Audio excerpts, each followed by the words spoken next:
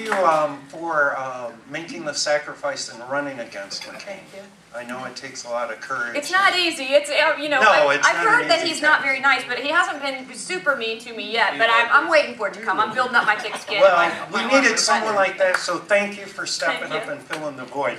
2 quick questions. First off, when I moved down to Arizona, the state debt had been slowly going down. Slowly going down. This is a good thing. Currently, it's slowly going up.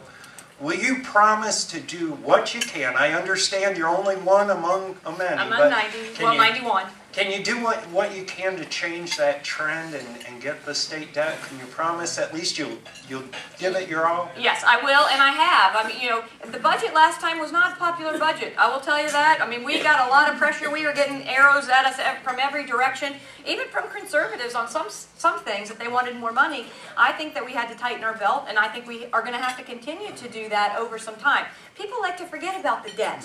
They like to just pretend like it doesn't exist and that we're doing great. You have got to pay off that debt in order to fill in the hole that we've put ourselves into so that we have a firm foundation and Arizona can soar economically. And that's what I will continue to work on. I believe debt you suffer. So, Yes. you know, unfortunately, the Democrats believe debt is good. Yes. The other question is, knowing you have an insight in the medical field, is there any plan out there that cuts the insurance companies and the government out of the relationship between patients and medical facilities and doctors? In other words, is there anything like a medical facility nonprofit insurance or anything like that? Yeah, there are several things that are out there even right now that cut the middleman out. One is called direct primary care, and that was under assault 2 years ago. I actually got a bill passed to protect direct primary care, where, believe it or not, patients could just go to a doctor and they could get what they want without the middleman, without the government, without the insurance company. But the Department of Insurance in Arizona wanted to regulate it as a mini health maintenance organization, HMO.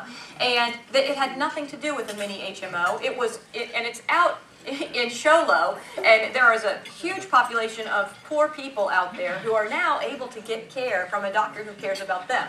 I really think that Obamacare is devised to basically tear up the doctor-patient relationship, to completely decimate it, and to make you all think as patients that the computer is actually your doctor or your provider. You don't even, everybody doesn't need a doctor, your provider, and whoever's sitting on the other side of it should be just fine with you, whether it's a doctor, a nurse, a PA, or some other kind of healthcare provider that we don't even know about.